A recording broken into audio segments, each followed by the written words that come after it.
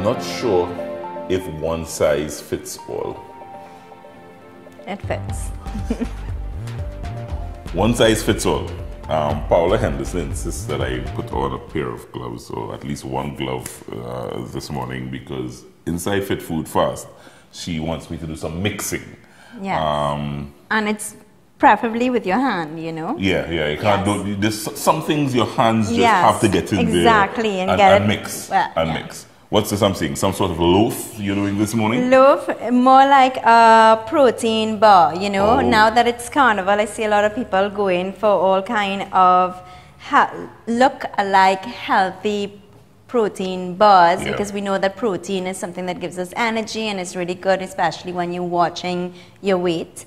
Protein bars has become very popular. It has become very popular, you know. But there's no need to go and actually go and buy any protein bars. You can actually do it at home, and it's so easy, you know. So this one that I have done, all you really need is some dates, and I use a little bit of peanut butter. I prefer if you get peanut butter that just says peanut butter, peanuts. The ingredients are just peanuts. What else? What other types it has? You mean like the crunchy and well, you could use that, but I meaning no hydrogenated oils, no added sugars, you know, just something, because if you have the dates are already sweet enough, right? So the dates are the only sweetener that we're going to use in this protein bar, right? So I have here just plain peanut butter, no added oil, no added sugar, no added salt, nothing. So what I did is I put a cup of the peanut butter with another cup of dates into my blender and blended it all up. So it came into this mixture. So I had put this in the fridge. So this is why it looks like that, so it's basically the peanut butter, dates. No, just peanut butter, dates, and I just put a little touch of the coconut oil. You don't have to, but the coconut oil is a really good fat, right? And you get this. And then you just get this, right? You can put it into the fridge, and it just comes into this hardy texture, you know.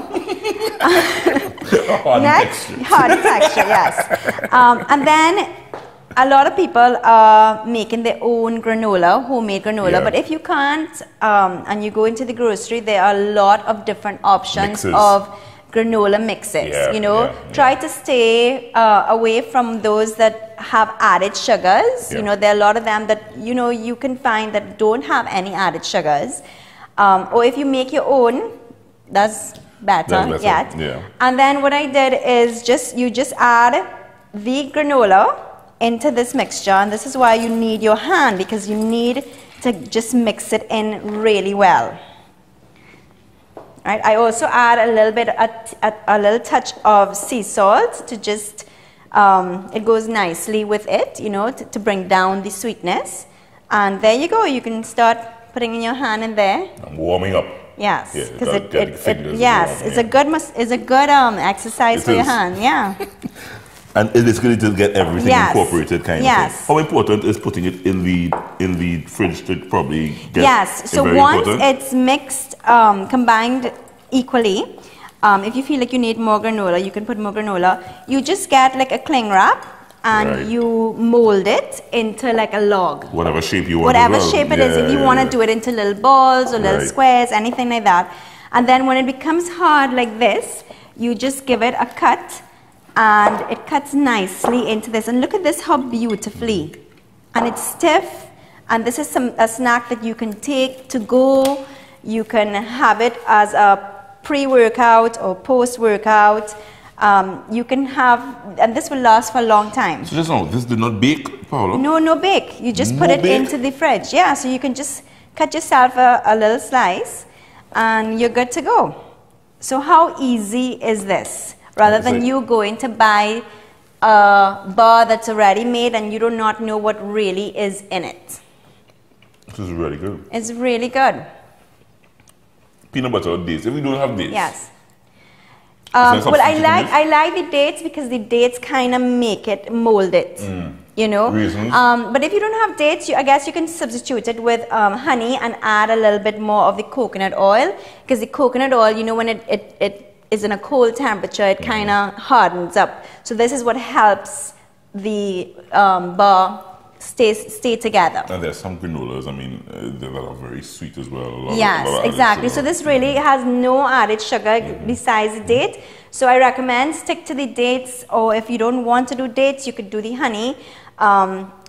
But make this for yourself. It's just super easy and really nutritious. And this is something that I actually give as a snack to my cleansers. You know, I have a cleanse program where people come in and I feed them, and they actually lose weight on just snacking on a granola bar like this. Healthy snacks. Healthy snacks. Guys, check it out. Up at Henderson's Kitchen. You're on Instagram, on social media. You're Henderson's Kitchen. Henderson's Kitchen. Yeah, so it's some wonderful food up there. But they also, as I said, Paola caters to wonderful meals that you can have and just drop the pounds by just sticking to the meals that she gives you. Yes. She's promising me that we're going to take a week and she's going to put me on it. In February. She's promising me. She's promising me.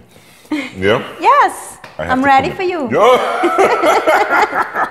Oh, Paola, thank you very much. Guys, try this one. This is a real simple one. PaolaHenderson.com. We put a link on our website, trinitykooks.com, and you can try this one. Very, very simple one. Tips, tricks, so that you can stay lean, mean, and green in 2019. I just came up with that, Paola. And this time there's no green. We're coming back, folks. Stay with us.